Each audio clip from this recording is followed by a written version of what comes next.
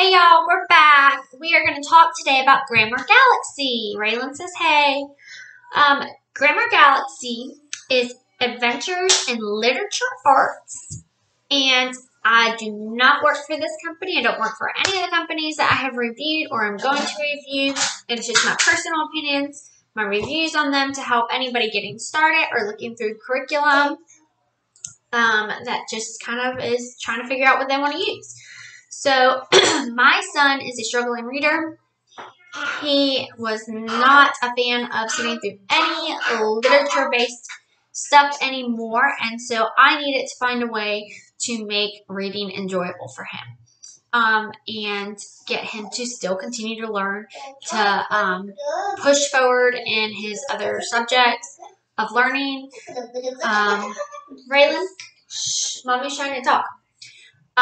To get him to continue to learn and enjoy learning about his grammar side of things while we put a little hold on his reading until we figured out where that was going.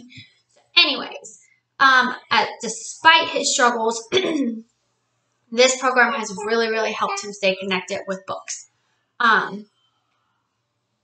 This is published by Melanie Wilson. She is the author of it. It's illustrated by Rebecca Mueller. Melanie is a psychologist. She has a PhD. She's a mother of 6 who is also a homeschooling mom and just wanted to have a curriculum that was more fun. Tell them that I got new homeschool stuff. Okay, not right now, right? That is a mother of 6. She is also a homeschool mom, and she wanted to make schooling funner for her children. Okay? She is a public speaker. She has created 4 volumes in this. Those 4 volumes are Nebula, Protostar, Yellow Star, and Red Star. You can get them in digital, or you can get them in print. You can go on her website and you can do like a little, you can fill out this thing or read it. I don't remember exactly how it went when we did it, but you can do this thing to determine what your guardian's level is to see what volume they should start in. However, the Nebula volume states that you can do it between, it's like fit for ages 1st through 6th grade. So if you have multiple children, like it works great with them.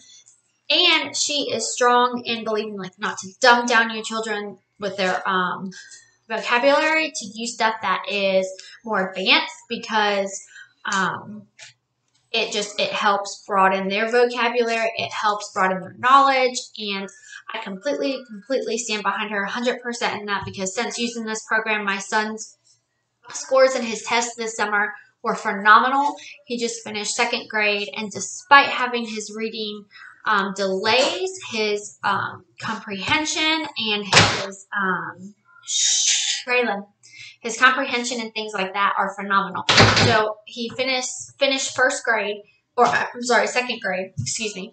But he tested into 3rd grade with his vocabulary and some of his like reading things, like his skills, and to 5th grade with his reading comprehension. So that to me is phenomenal, to be at those levels with him being a struggling reader and one that at the beginning of the year could not stand books. So he at times still does not like to read, and I try my hardest, not to push them on him, but he will still grab a book from the bookshelf over here every now and then and ask me to read to him. And he does not put up a fight when it comes to his grammar, because he does not feel like he's doing school. He feels like he is reading and playing with highlighters. And actually, he is learning. And to me, I have Melanie to thank for that. So thank you, Melanie, if you ever see this. But, so yes, so to me, I'm biased about this because it has helped my family so much. But I honestly feel that if you want a curriculum for multiple children, this is for you. I feel like it could work with any learning style, because it is, you could have your kids color while you read. You could have your kids sit still while you read. You could have your kids do anything while you read, because it's like reading to any child. The stories in here, and then when you're done, they just have to do a very few questions. She does not have a lot for them to answer to make sure they're maintaining it with highlighter. I mean, it's very short. It's very, very rare that she has you do handwriting in here. In fact, she suggests that you do your own phonics and your own handwriting, that this is strictly for your grammar, but there is some handwriting in here. But in this, if your child is, there's like 3 or 4 questions after each chapter that she'll ask you. So there's that verbal part in there too for children that are more verbal, to tell you what they're hearing and to make sure that they're getting that reading comprehension in there and that they're hearing it. And then she also has that mastery skill in there, because once your child has mastered it for that part, she will go into other kinds of lessons, and then she comes back to them in her questions as she goes. So I really, really, really love how this program is set up for you. So I'm going to go ahead and show you the books that I have, because you can get it in print or digital. I chose to get print because they're very affordable in my opinion. But you check that out for yourself. And then I also printed out the sample that she has online for the book that we have, to kind of read a little bit of one of the chapters for you versus picking one of my own, just to make it, I just wanted to only read what she has available as her sample, instead of, I don't want to go into I don't want to break any of her rules. So she does have a Facebook page, and I can say that most of the curriculum that I have purchased, there is Facebook pages available. However, the difference that I love is when I have had questions about curriculum and I go onto Facebook pages, there are other moms answering my questions, which there's absolutely no problem with. I have got the answers I needed, and it has been successful and helpful. One of the amazing things I like about hers is I had to ask a question one time, because her stuff has been very, very simple, and I've only had one question. She was the one that answered my question. She's so active in there, and I'm sure there might be times that she won't answer if she's busy, because she's a busy mom. She has 6 kids. But she was the one that answered my question, and she answered it within like a 30-minute span, and it was not, I don't even think it was 30 minutes. And she was so sweet about how she answered it, and she told me, if there's ever any recommendations that you have for my curriculum, I'm always open to hear about it and improve it, because I want my curriculum to be used for every child and for every family, and I want it to be beneficial for everyone. And I loved seeing that she really genuinely cared, and that she I've reached out to people with curriculum before, and I've gotten a thumbs up, and I've gotten just short, things like responded back. But to have her communicate so quickly and so lovingly back like that, it just showed that she genuinely cares. Despite having all of her children that she's dealing with, she genuinely cares. Raylan Grace. No, ma'am. Keep it open now. Okay. Sorry, guys. She genuinely cares to see every family succeed. Okay? So, let's continue. So you get 2 books. One of your books you can use multiple times. So let's say you have a 5th grader right now that's using it, and then you have an infant. So your infant's not going to start it until they start 1st grade. So your 6th grader is going to be way out of this book and curriculum by the time they start. You can reuse this by the time they get there, because this one has no marks in it. All it is your reading material that the teacher reads, or your student reads if they're skilled enough to do so. And it has your chapters in here and your little questions that you ask your children at the end of each chapter, and it's verbal questions just to get them verbally speaking back. Okay, so I'm just going to kind of do like a quick flip. I am not going to hold the pages long enough to have everybody reading them, because that's what I'm going to use the sample for. This is volume 1. See how pretty and colorful and fun and inviting it is? So I have my son keep this in his desk, and he pulls it out. However, you could totally put this in your morning basket. Like I said, it is a story that you could use for your whole family, and then you could just have them pull out their workbook from their area and do that. Each child could have their own workbook. Okay?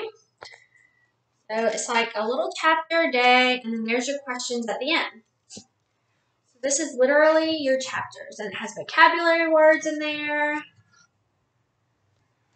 I don't know if I said this already, but the vocabulary is strong vocabulary words. It's going to smarten those vocabulary words up for your children. I mean, just in chapter 5, you're using words like graciously and sequel. I mean, these are words, and then I hear my son using them triumphantly. Like, these are huge words that my children are picking up because of her. And this is first grade, and my 3-year-old is listening to this as story time. So this is amazing. Okay. So I guess you can consider this like your teacher manual. But there is no teacher manual because at the end of all of their questions, there are some answer keys. So you don't really have to have a teacher manual, which makes this even better for us. So I'm going to read the back of your book, which is really, really fun. Okay, it says, wanted guardians of Grammar Galaxy, which are your children, guys. Okay, children who can read, write, and speak well have the best chances of succeeding in education and in life. But that doesn't mean language arts study has to be serious. These short, comical, and memorable stories are so much fun, your students won't even know they're learning. As they help the Royal English family save the galaxy from attacks of the evil gremlin, they may have a new favorite subject. Elementary students who have begun to read and write are ready for the adventure of Grammar Galaxy, Nebula. They will learn basic concepts in literature, vocabulary, spelling, grammar, composition, and speaking. Requires Nebula Mission Manual. So composition was when my son went into 3rd grade, 9 months in for his testing, and he just finished 2nd grade. And vocabulary. And then his reading comprehension was 5th grade. Okay, and then this is the book that your children works out of. Okay, so my daughter has got a hold of it and wrote in it a little bit. But there's very little writing in the very first week. He had to do some because there was like a library assignment. Teaching them how to use the library, which is very useful. And a lot of kids don't get that nowadays unless you physically take them and do it. So this is where your highlighting begins. And that's how long one lesson is. So it's very... They get guardian mail at the end of each chapter to tell them what they're going to be doing. And then they have their little assignments. Like circle a letter or do highlighting. Okay, y'all. This is pretty awesome, right? So what I did was I went online and I printed out the sample that she has available for the Nebula series or volume 1, and you can print out the sample for any of her volumes 1 through 4. And you can also take the placement test to see where your child falls. And again, you can use this volume for 1st through 6th grade recommended, but you can see where your child falls, so you can teach it to multiple children. And I think that she had that in mind because she has 6 children, just to make it easier. So when you get your sample, it's going to look like this. Stop, baby. It's going to have a note to the teachers in there. Okay. Can you put some of this? We'll do face mask later. Okay, let me see. She does state in here,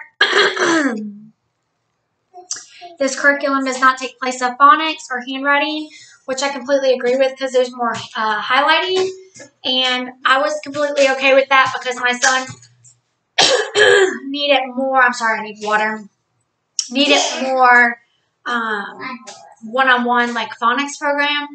So this was more for us to help him gravitate to enjoy reading, which it did, and to get those phonics skills in without realizing, or not phonics skills, grammar skills in without realizing that he was getting them in. He does not realize he's doing school when he does this. This is what the beginning of a chapter will look like. This was chapter 25 that she gave us. I'm going to read just a few paragraphs. I'm not going to read the whole chapter because that's going to take too long on here. And this is what it looks like when you hit vocabulary words in here. So the vocabulary words that she chose for chapter 25 are complied, which means obeyed, He has, and I like to go over them before I read the chapter with my child and see if he can point them out when we hit them. Resume, which is continue, and vague, which is unclear. Okay? So, chapter 25.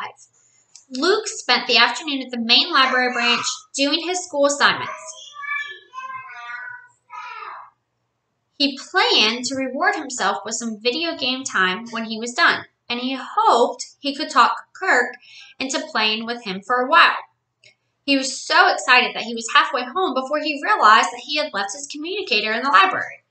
There were many signs in the library that reminded him to silence his communicator. So he had complied, vocabulary word, and had forgotten to put his back in his pocket. Sighing, he headed back to the library. He wasn't happy when he noticed that it wasn't where he had left it. Approaching the circulation desk, he said, "Excuse me," to the head librarian seated there. "I just left my communicator here. Would it be in the lost and found?" The librarian said, "Ah, yes, someone just turned one in. Can you describe it for me?" "Sure," Luke said. He stammered while trying to show her with his hands. "Yes, what kind is it?" The librarian encouraged him to continue. Luke thought aloud. "Okay, what color is it?" "Oh, that's easy. I can't seem to describe it. It's just a communicator. Can I please have it? He asked, getting frustrated. "I see.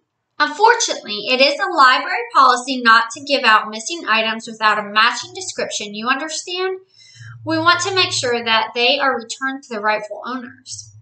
"But I am the rightful owner," Luke cried. "Okay, can you tell me how many buttons it has on the right?" "Sure, it has, I can't say." "Then I'm afraid I can't give it to you," the librarian said. "Didn't you see me with it before?" Luke asked desperately. "I'm afraid not. I just got here. I'm sorry." So the story goes on about this, and I would continue to read it. However, I don't want to give it all away. So I want you guys to get that sample and check out all of Melanie's stuff. But after you finish that story, you get an official Guardian mail letter that looks like this. Because at the end of every chapter, you get mail from the children of the galaxy. So your children are the Guardians, and then there's the children of the galaxy. So that was Luke that was having the problem. This says Mission 25 to go with mission, or the chapter 25. So we are on Mission 25, which is your children's mission. So this, we just read, would have been out of your storybook. The mail, Mission 25, and Guardian mail would have been in their book, okay? And it's Mission 25, adjectives. So they are learning about adjectives. So this story is going to help them put adjectives together, okay? Dear Guardians, the adjectives on planet Sentence have gotten lost. We are on our way to help them get back home, but we need your help to identify them. Luke hopes to get his communicator out of the libraries lost and found if we succeed. Thanks in advance. Sincerely, Kirk, Luke, and Ellen English, Guardians of Grammar Galaxy. Okay, so Kirk, Luke, and Ellen English are the children that live on planet, Kirk, Luke, and Ellen English are the English children that live in the galaxy. They call upon your children for missions to help fix problems in the galaxy.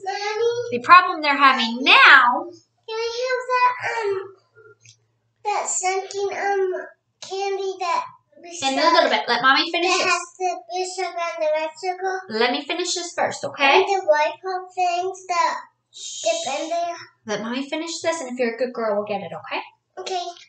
So, the problem they're having now is Luke can't get his communicator out. And the reason he can't get it out is because he's having trouble describing it. Okay? So, your child is going to have to learn about adjectives in order to help get the communicator out. So, he's on a mission. Okay? So, next, what happens, at the end of the story, it says, what does vague mean? They get 3 questions that go with the story to make sure that they heard it. So vague was one of the vocabulary words, and it's going to say, why couldn't Luke describe his communicator?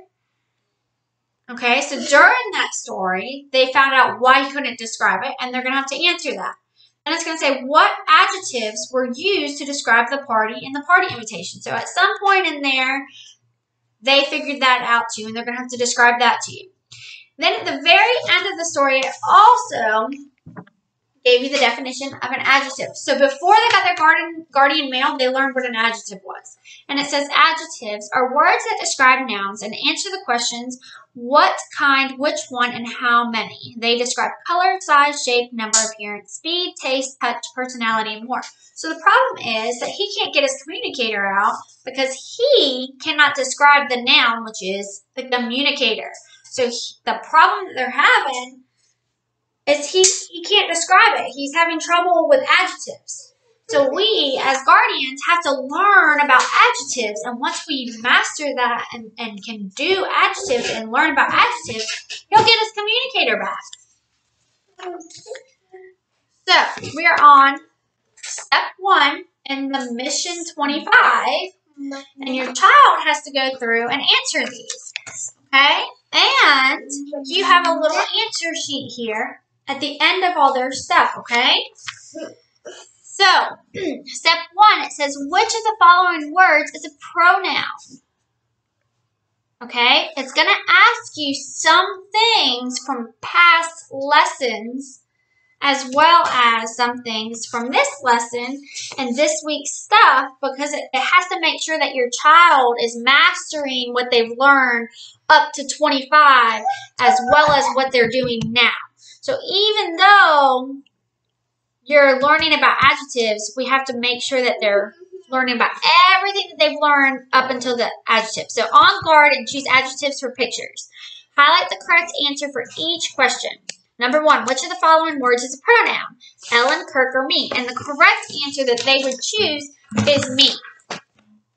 Okay, and number 2, which word is a correct plural? Okay, and the correct answer they would choose is socks because it's sock, socks, or socks with ES or S. Okay, so let me show that to you. Number 2 would be S or ES. So they would choose S. Okay, so they are also learning a little bit of spelling there. Which word is a proper noun? Ellen, sister, or her? The correct answer is Ellen. Which word is a noun? Fast, go, or car? And the answer is car. Which word is a correct compound word? Didn't, did not, or sunroom? And the correct word is sunroom. You're taking 2 words and you're putting it as 1. All of those are things that they have learned up till this point. So she is reviewing them to make sure that they're mastering the skills that they have learned up until lesson 25. So you see how awesome the grammar skills are. They've learned about compound words. They have learned about nouns, proper nouns, plural words like adding the S, whether it should be ES or S. They have learned about pronouns. And then she has the vocabulary words at the bottom from this chapter. And they have to use all of those in a sentence. So you're going to read complied. What does complied mean? And if they remember, then they're going to tell you it means obeyed. If they didn't, then you're going to tell them, okay, it means obeyed. And they have to use it in a sentence for each of those 3 words. Okay? Then you go on. And it has some pictures here. Like this. and it says, choose adjectives for pictures. For each picture, highlight the word that is an adjective that describes it. Hint, an adjective tells you which one, what kind, and how many is not an action. So she is now going back and reminding the child what is an adjective. Okay, so she's going to give you a picture. She's going to give the child a picture. And then she's got 2 answers. And the child has to use the pretty little highlighter that erases and is so cool because it's a Guardian highlighter. It's fun, huh? And I've done that before. You have. And then they have to choose one of the 2 answers. So like the first one, they have this cool little rocket ship. And they have to choose, is an adjective fast or shoots? And the answer is fast. Okay? Slow. Because they're describing it. Because rocket Okay. ships go shoo. Remember, it tells you which one, what kind, or how many. Okay? Wait a minute. The next one is this cute little rabbit. And we have to choose. Is it soft or does it hop? And we're describing it. So it's soft. So then we have this little baby. Is it small or smile? What is the adjective? And the child will choose small. And then you have this weight guy. Is he strong or does he lift? An adjective would be that he's what, Raylan? Strong. Do you see that? My 4-year-old just chose an adjective just by listening. She already caught on to that. Okay? This is made for 1st through 6th grade. Let's see if she can do this one. There are 4 pieces of candy. Okay? Right here, Raylan, 4 pieces of candy. Okay? 1, 2, 3, So we have to 4. choose an adjective for it. So is it an adjective describes which one, what kind, or how many? So are there, okay, so is there 4 or do we eat? 1, 2, 3, 4. So is your adjective 4 or eat? 4. 4, very good. So my 4-year-old is doing this. Not eat, but 4. So she has just done the last 2 for you guys. Okay? So that is that one. All right? And then step 2 would be the next day. So this is step 2, the next day. All right? Same kind of thing. She gives you a little example, or she tells you what to do, and then she has questions, and you answer the questions. Okay? And then you have your answers right on here, your solutions. Okay? So she's having you highlight words in your stuff. So it's no writing for the child at all. Okay? Then she has this fun little activity. It's a scavenger hunt to have the kids do. So see, it's so fun. Like all of this stuff is so fun. You want to show them? That's the scavenger hunt. So that week they're going to do this cool little adjective scavenger hunt. Okay, and then here's like another activity, step 3. You're going to check on their vocabulary. And then notice at the end it says advanced guardians only. So if your child is advanced enough and you feel they're ready for this, you can have them do this writing. These looks like Big Put's P. Yep, so if you feel they're advanced enough, you can have them do this. If you do not, you can definitely skip this, no problem. Okay? And that is how it goes. And then I am almost done. Yes, honey. Then when you finish, you get more official Guardian mail. So you start your work for the week after you read your chapter with official mail telling them this is what you're going to do. And then you give them their work for the week. And then after they finish their work, they get new mail. Okay? And it's also Mission 25 update. New mail. And it's also in their workbook. And it says this. Dear trusted, hard-working guardians, the adjectives are back. Oh, no. We found them, and with your help, we knew right away who they were. We asked them questions like which one, what kind, and how many to be sure. Oh, now that we're able to use them again, Luke is going to get his communicator back. By the way, it's silver and rectangular. It has rounded edges and 2 black... Shh. and 2 black oval buttons on the side. That's a bunch of adjectives. We are attaching the solutions to the mission. Shh. Okay, shh. Sincerely, Kirk, Luke, and Ellen English, Guardians of the Grammar Galaxy. And then it has the little solutions, the answer key for you at the bottom. Okay, and then there's other answer key to all the work that your child completed that week. Okay? I wish we could go to Santa's workshop. It's not time for Santa. So that is all, guys. That is Grammar Galaxy. Children minutes Christmas. So, do you like the stories in Grammar Galaxy, Raylan? Yes. Are they fun? Do you like helping with the missions? Are you excited to do some this year for school? All right, that's it, guys. You have it. My 4-year-old loves it. My 8-year-old does. He's just playing some games, and I think we might go for a swim. You want to go swimming? Yeah. Yeah. Okay, so y'all have a great day. I hope that this video helps. Eat candy plus before we go swimming. If there's any other questions you have, definitely hop on the Facebook group. Ask Melanie herself. She is phenomenal. She will definitely answer you. And give us a huge thumbs up. Yeah, give us a huge thumbs up below. We will be reviewing some master books tomorrow. I think we're going to do social studies. Give us a huge thumbs up. So give us a huge thumbs up and hop over to our Facebook page. Give us a huge thumbs up. See you later. Bye.